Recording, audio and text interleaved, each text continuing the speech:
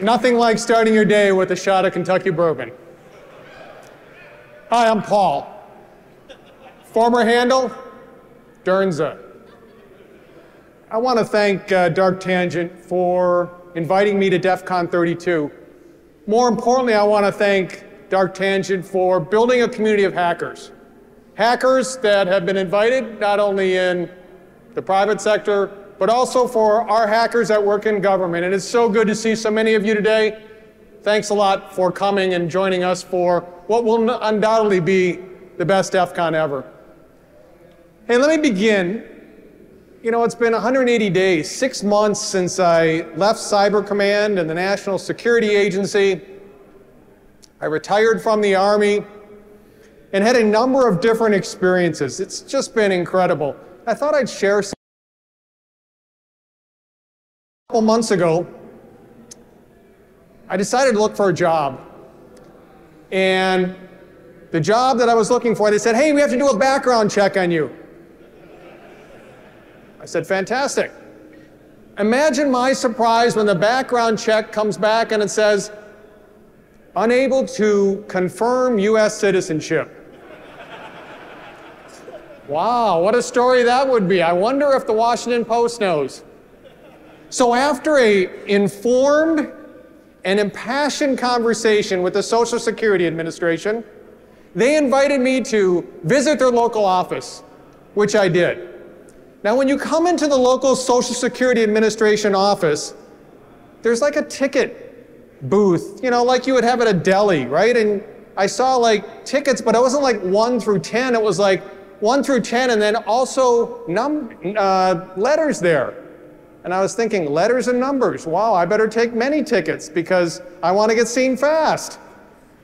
Who knew that that's both monitored and frowned upon by the Social Security Administration? The Department of Motor Vehicles, the DMV, amazing place to be. Can we have the next slide, please? Now, a number of my friends and family indicated to me that I should be very careful in terms of what I do when I go to the DMV. Why is that? Because if you're not precise in the information that you bring, they're going to send you back. Are you able to see the slide yet? Oh, that's unfortunate.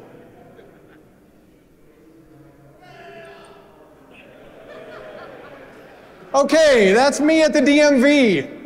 That's before they send me home 2 times to get the right information for my license. I'll spare you the second shot. But here's what I would tell you.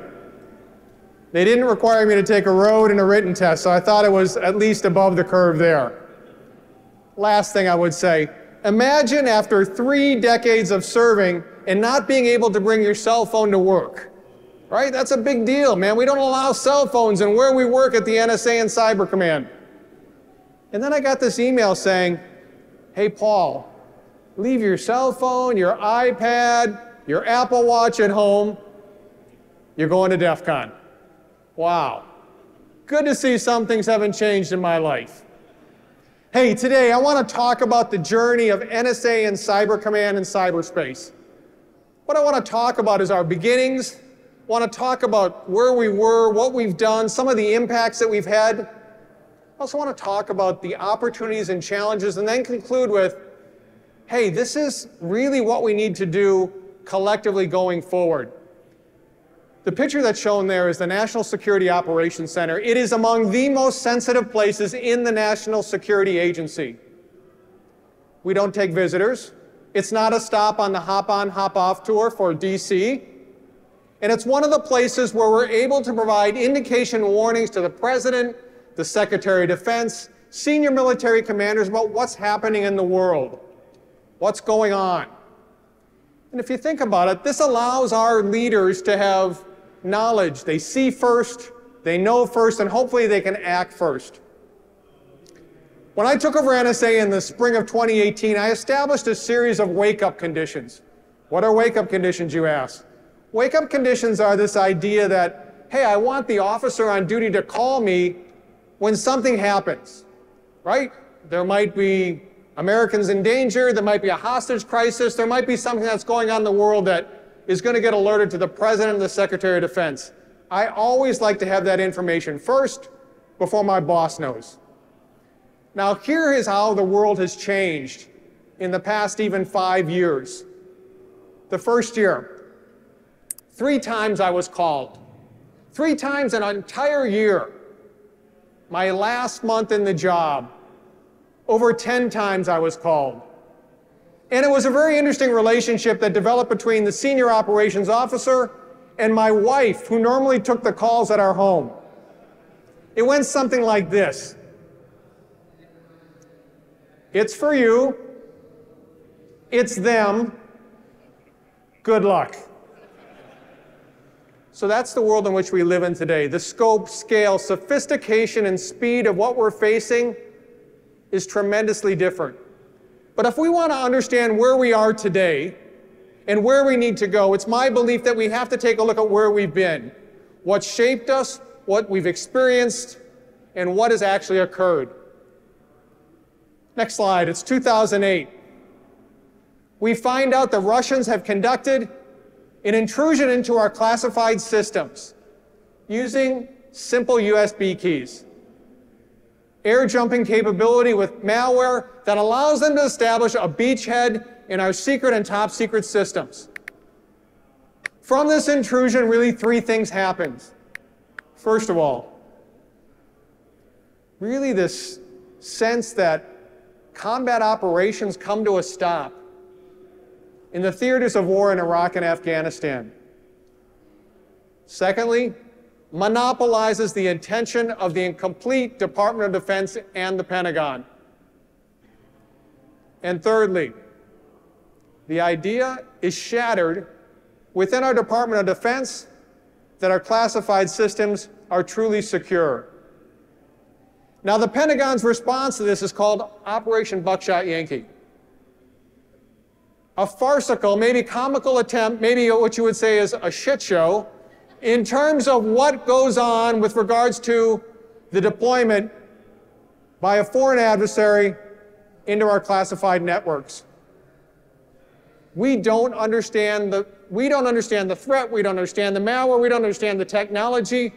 We have a number of different commands to come together, action officers that are trying to figure out what's going on, counting computers, more computers one day, less computers the next day. The idea that the infection is spreading,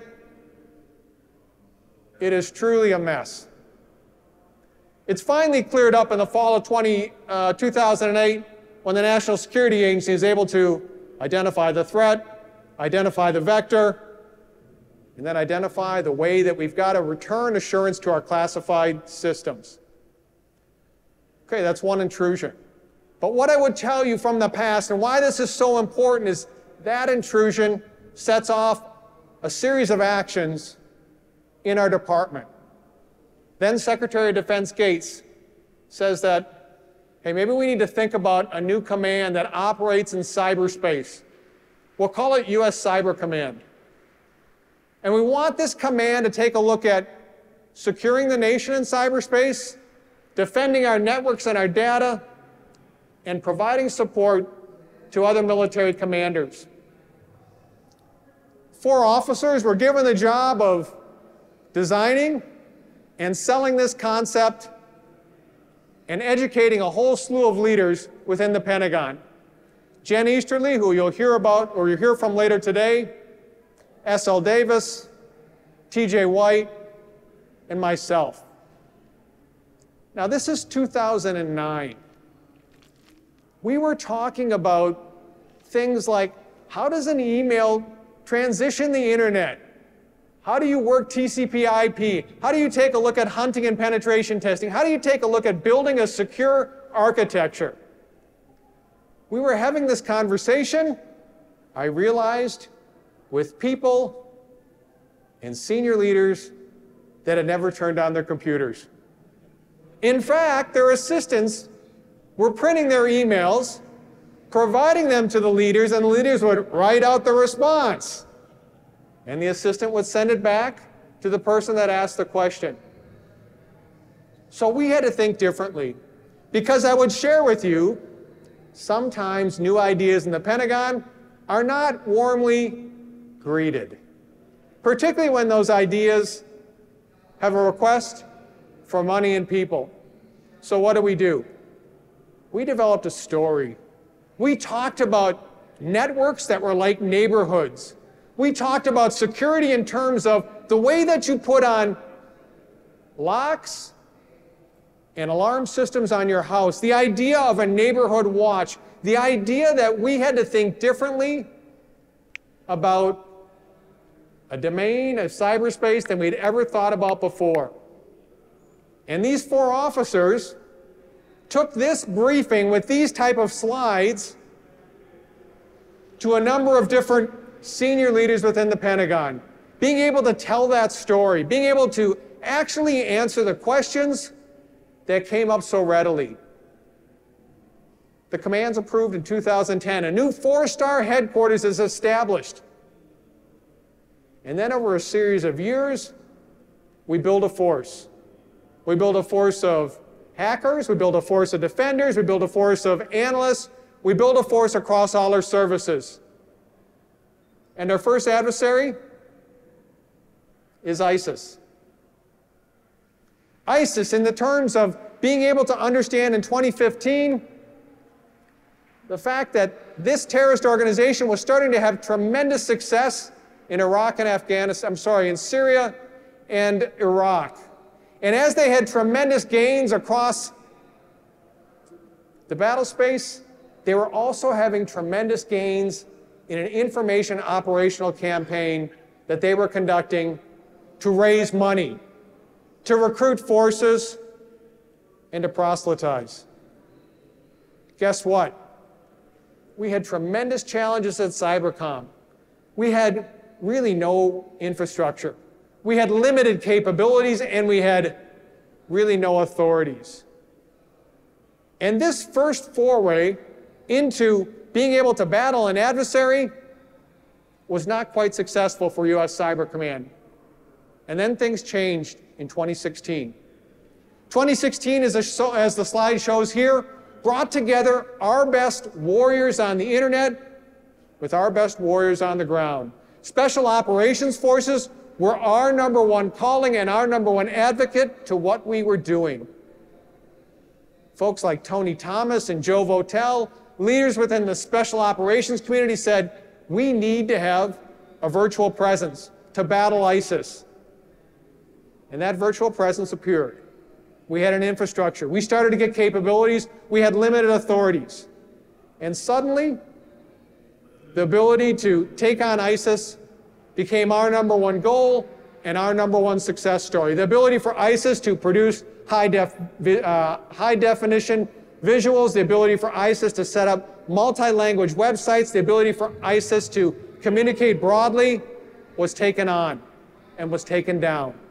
And in fact, we matched the fires on the ground with fires on net. Now, you would think after that experience in 2015 and 2016 that we would be prepared for what information operations from a determined adversary might bring to our country. The 2016 presidential election is well covered.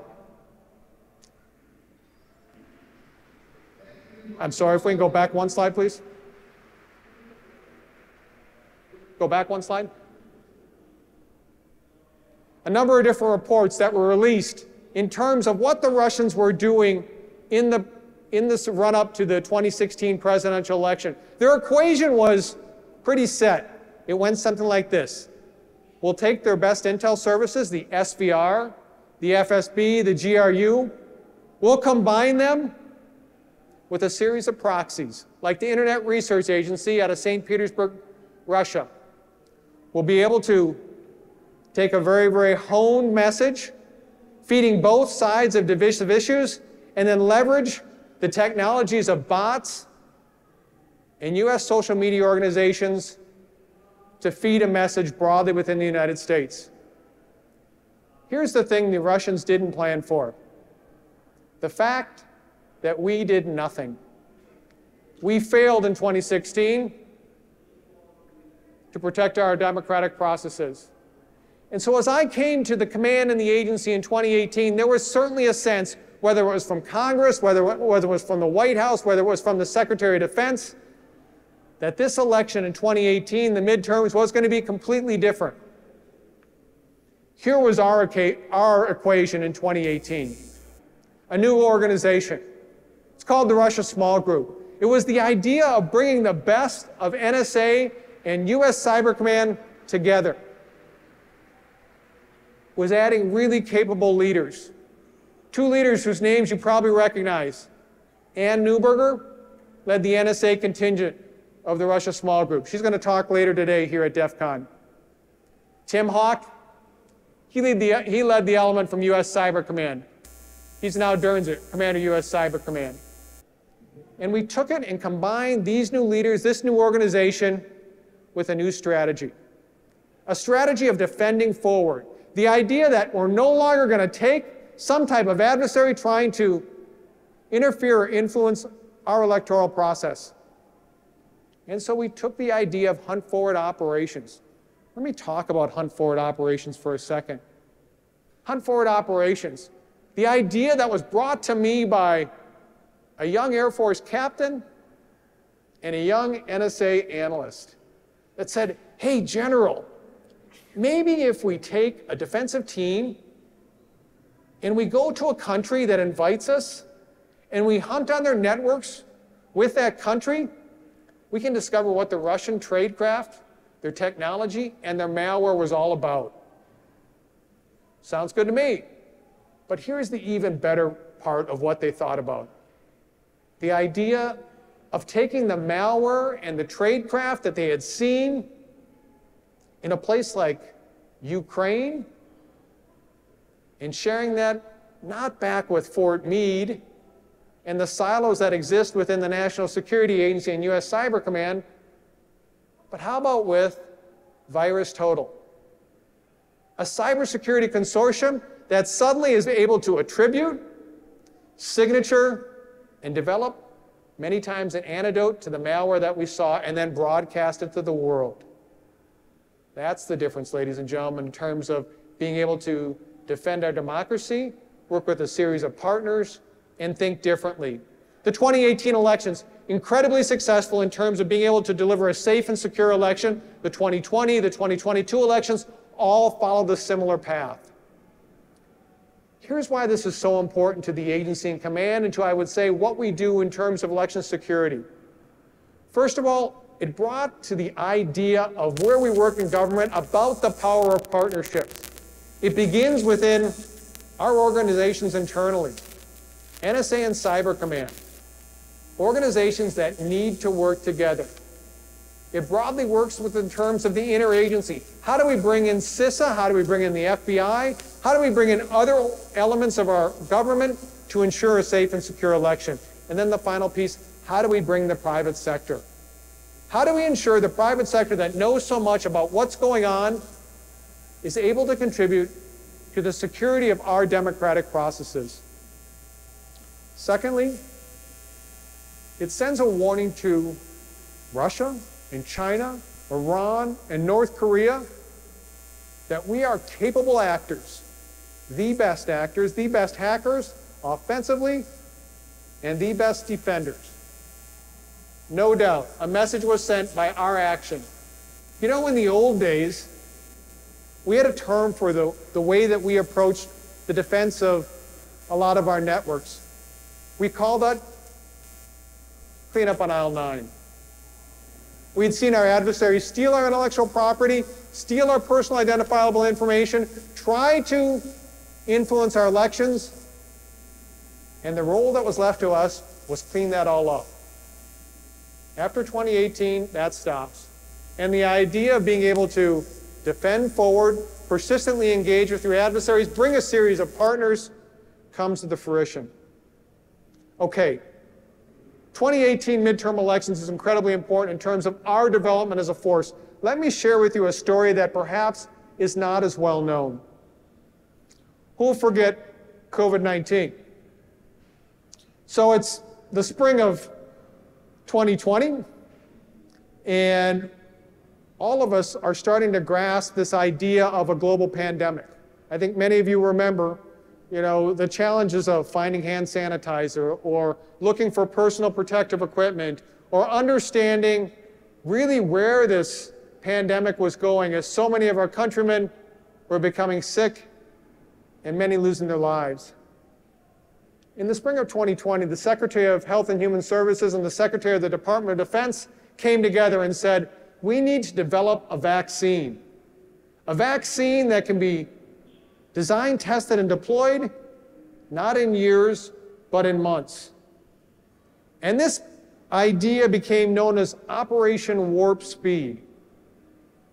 Now, the part of the story that involves the National Security Agency and U.S. Cyber Command is the fact that the Secretary of Defense came to me and said, Paul, I want to make sure as this vaccine is developed by Health and Human Services and a series of private sector companies, that we protect the design phase, the test phase, and the detection phase. Let me be honest with all of you. When I took over as the director of the National Security Agency and commander of U.S. Cyber Command, I don't remember the part of the instruction about global pandemic, and I don't remember the part of the instruction about working with a series of partners that were broader than perhaps the Secretary of Defense's remit and the defense industrial base. But this is where the power of what we do comes together. Because here's what we did. First of all, take what is our platform at the National Security Agency and garner as much foreign intelligence as possible. What are the Chinese and what are the Russians doing? How are they planning for what they want to do? What is their tradecraft as they look at the development of a vaccine within the United States? Secondly, let's have a hostage exchange. A hostage exchange taking our best people and putting them in places like Health and Human Services or pharmaceutical companies to understand, how do you actually develop a vaccine? What's your network look like? How do you test it? What's the assurance that you have as this vaccine is developed? And the final piece is, how do you coordinate all of this seamlessly to make sure that what is being done based upon what we're seeing our threat do? And this was the work of Ann Neuberger, who is the Director of Cybersecurity for the National Security Agency. Persistent in her approach, being able to bring together partners, being able to understand that there are truly vulnerabilities in a number of our government networks that had to be patched. It wasn't perfect, but I will tell you that we were persistent about it. And we reached out to a series of partners that we had never dealt with before. And what was the result? A vaccine that was delivered in record time, 2 weeks before the date in December of 2020. Secondly, the safe development, testing, and distribution of 300 million doses of a vaccine that addressed COVID-19.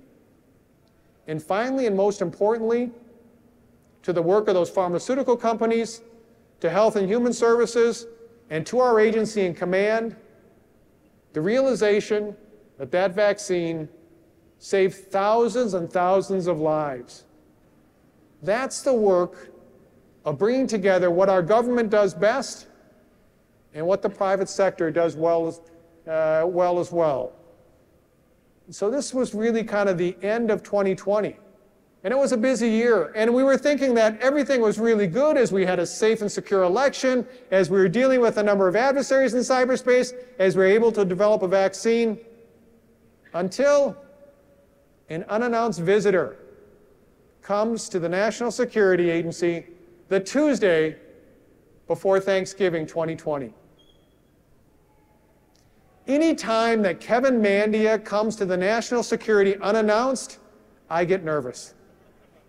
I would tell you, though, that Kevin came to talk about something he was incredibly nervous about, the Russians within his network. He had started to see a series of patterns within Mandiant that concerned him. As he came to NSA and talked about it, we were able to confirm some of the things that we were seeing as well. This became known as SolarWinds. Many of you recall this. The supply chain attack by the SVR within Russia, against a number of different companies within the United States. Hey, what was unique about this? What was unique about this is the fact that we have an adversary that understands our authorities and laws almost as well as we do. As they bought a series of VPSs within the United States, brought them up, conducted their operations, and took them down before we could ever get a warrant.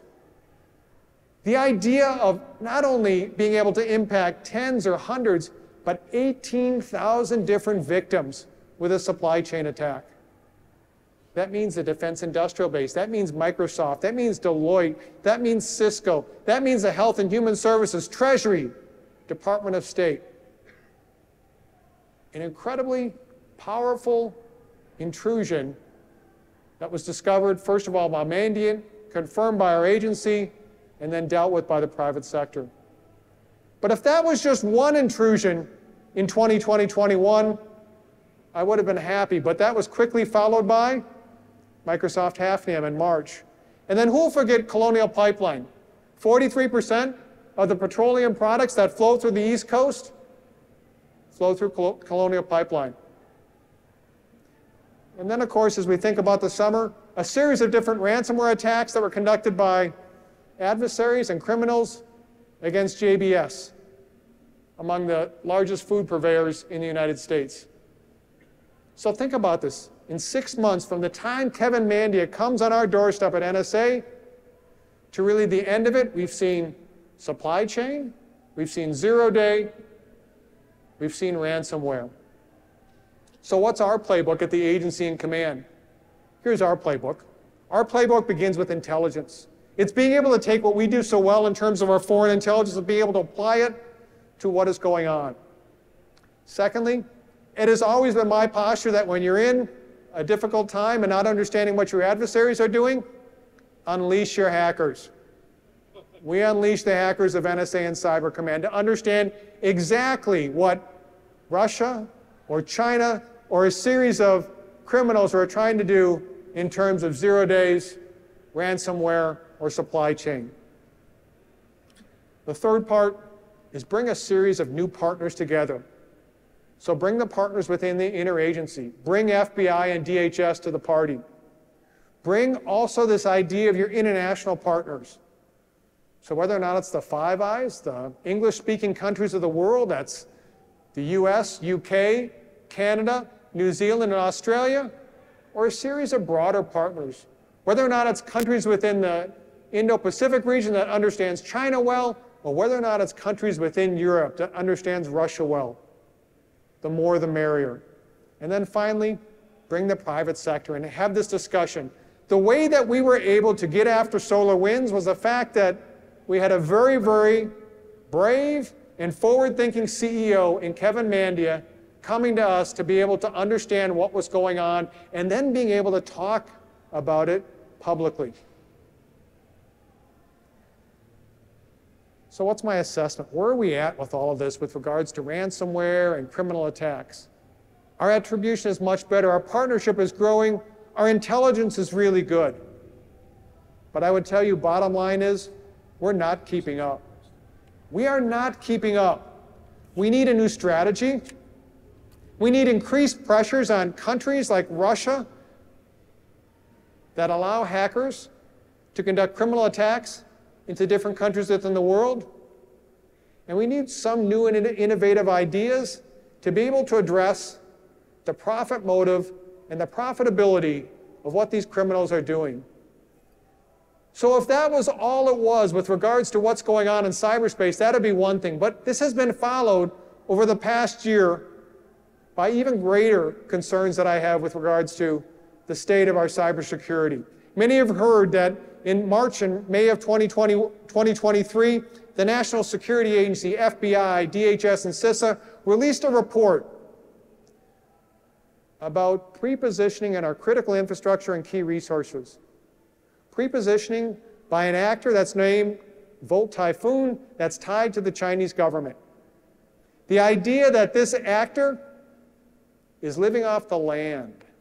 Living off the land, the idea of being able to not have any signatures, not have any known indicators, but being able to take the resources that are available at their disposal at the place and time of their choosing to create havoc within our critical infrastructure. And whether or not that critical infrastructure is in the Pacific, whether or not the critical infrastructure is in the United States, the intent here is an intent not to gather intelligence. It's an intent to cause havoc within our country in a time and place of our adversaries' choosing. The bad news is we have Volt Typhoon within our critical infrastructure. The good news is we found them. And so now that we've found them, what do we have to do? The first thing is we need to make sure that we talk about this publicly all the time. China needs to own this type of behavior. We need to point it out. We need to make sure that a spotlight is shined on this at all times. Secondly, we need to discuss with a series of nations this idea of a diplomatic approach to saying that our critical infrastructure is off limits. No pre-positioning in targets that are aimed at our civilian populations. Thirdly, after decades of spending tremendous amounts of money, tremendous amounts of time, exhortations with regards to the state of cybersecurity, we're still not there. Our patching is still lacking. Our cybersecurity levels are incredibly low. And so today at DefCon 32, I encourage all of you, take a look at the AI cyber challenge that DARPA has presented. Take a look at Northgate and the idea of being able to bring a series of ideas to bring scope and scale to the problem of cybersecurity. And finally, we need a larger force. We need a larger force that's able to address a series of nation-state actors or a series of criminals that are conducting this. And whether or not that's being able to bring a larger force with greater partners, a larger force with technology, or a larger force with a broader private sector, we need it. So change is also imprinting not only what's going on in cybersecurity, but I will also tell you the character of warfare and our national security. What do I mean by the character of warfare? This character of warfare is the idea of how nations be able to organize or equip or conduct operations during wartime. And today, it's being done largely within the digital domain. I show here the Magura V5, a fascinating approach that the Ukrainians have taken towards battling the Russian Black Sea Fleet. You know, when the Russians invaded Ukraine in February of 2022, the Ukrainian Navy had no ships. Yet, in a little over 2 years, the Ukrainian Navy, utilizing a series of approaches that bring their hackers together, that bring their industrial private sector partners together, that brings technology together, have developed platforms like these that have sunk over a third of the Russian Black Sea Fleet. That's $500 million in damages. What does one of those platforms cost?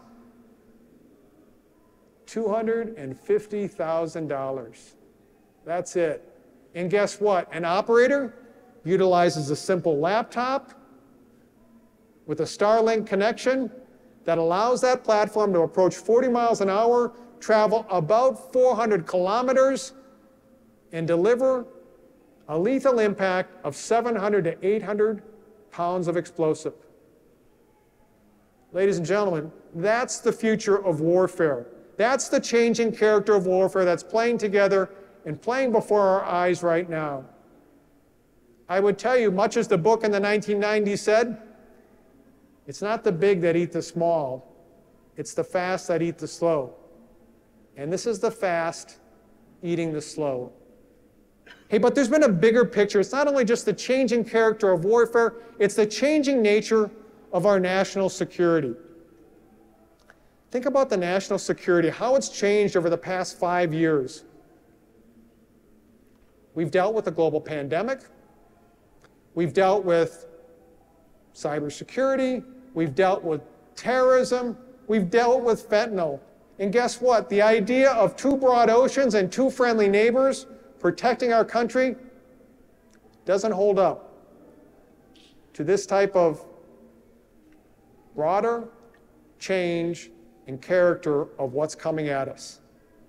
So this idea of national security has changed. The idea of being one power in the world is being replaced by many powers in the world. The rising importance of China, both diplomatically, informationally, militarily, and economically, is playing out. You know, I entered the service when there was really a binary approach to what we did. A binary approach of either you're at peace or you're at war.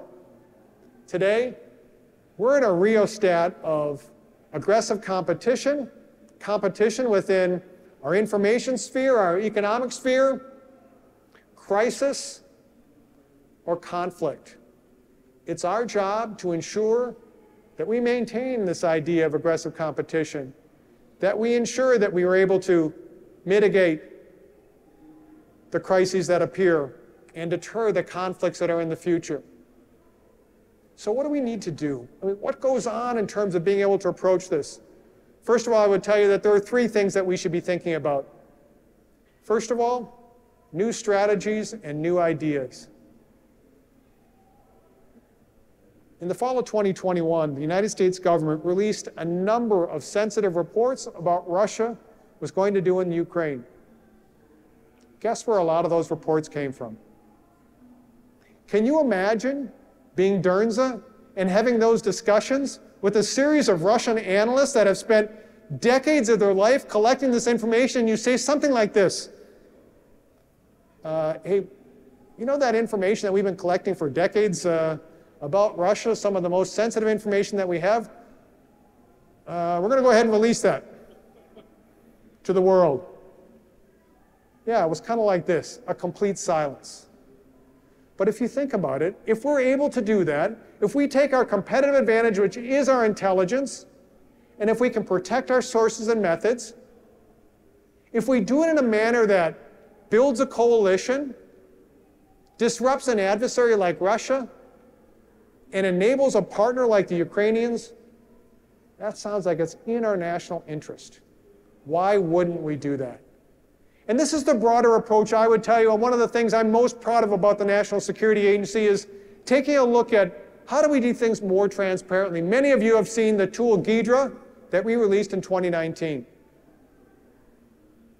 Can you imagine the conversation we had about releasing Ghidra in 2019? Yeah, it was fascinating. But it's also been followed up by initiatives like the Cybersecurity Collaboration Center, this idea that, hey, within the NSA, we should not only get, but give from the private sector. How do we work with over 2,000 partners in the defense industrial base and provide them information and also gather information from them about what's going on? I call that this idea of almost the canary in the coal mine. This is the spirit of new ideas and new approaches that we need given the changing environment of national security. Here's the second thing that we need. We need unique partnerships.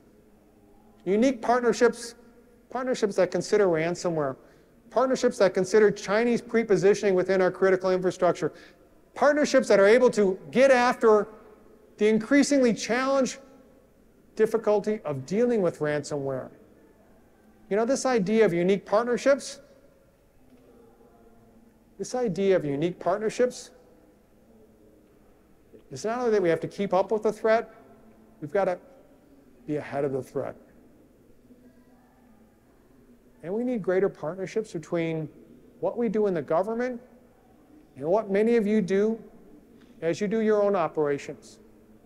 You are the experts that operate in gray space. You are the ones that first see things that are unique. For someone who was at the Pentagon on 9/11, the thing that I take most from that experience is the fact that if you see something, say something. So we need all of you working with organizations like the Cyber National Mission Force, a unit I once commanded, under advisement, their program to be able to understand what's going on in the private sector. Or it's working with CISA, an ability to share this information. We need this. We need your assistance. We need your expertise. We need to understand what's going on as well. And then finally, we need to maintain the trust and confidence. One of the key lessons that I took as the director of the National Security Agency was maintaining the trust and confidence of what we do with the American people. Incredible authorities, incredible surveillance capabilities that are provided to the National Security Agency. I'm a private citizen who believes strongly, just as I did when I was the director of the National Security Agency, that oversight is a must. That scrutiny is good, that we should always understand what our intelligence community is doing. But I would also tell you that we will not be transparent all that we can do. We just cannot do that. The adversaries that we have faced today, whether or not it's Russia, China, Iran, or North Korea, require us an ability to understand what they're doing and protect that information. You know, one of the things that I would tell you that after 6 months being retired, I do think a lot about the things that perhaps I should have done, both being commander and director. One of the things that I am certain I should have done is come and address DefCon as the acting Durnser, or the acting commander. Much in the same way DT talked today about building a community, this is a community that we need to build. And so it's my hope that future Durnses and commanders will make sure that their speaking tour is stopping here at Vegas, at DefCon 33, and beyond. So as I got ready to retire, I had a lot of options. And I would tell you the number one option that I wanted to do was to be able to give back. And so I'm now the founding director of the Institution of National Security at Vanderbilt University. In 40 days, we're going to launch this new institute. This is a university, Vanderbilt, that is world class. This is a university that's able to take a look at a series of problems and approach them with expert faculty, with unique partnerships, and with an interagency approach to looking at how we get things done across a number of different silos within academia. It's also an institute. Excuse me.